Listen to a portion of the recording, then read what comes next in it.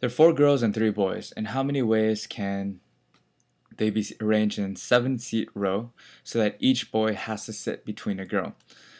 So what we're going to do here is we have a combination slash permutation question, but we have exceptions here.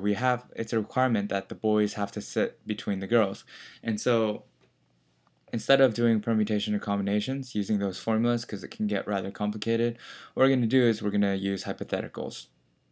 So we have three boys, four girls, and if these represent the seats, we have to have girl, boy, girl, boy, girl, boy, and finally a girl.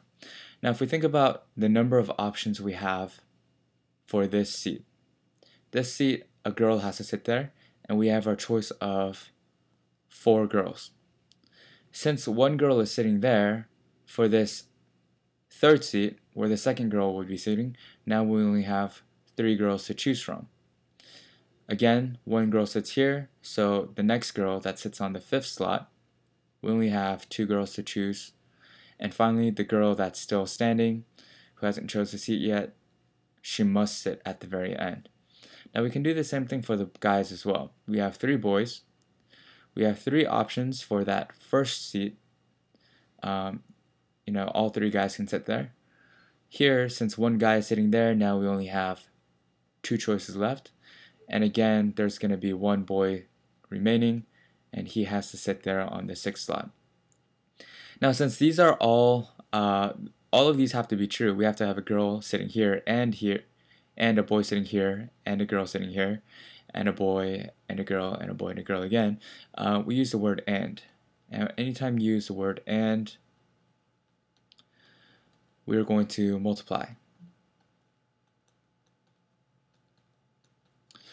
On the contrary, if we say a boy can sit here or a girl can sit here, we will do addition. But anyway, for this one, let's focus on the end. We multiply. This will be 12. Here we get 36, 72, 144 times 1 times 1. So we get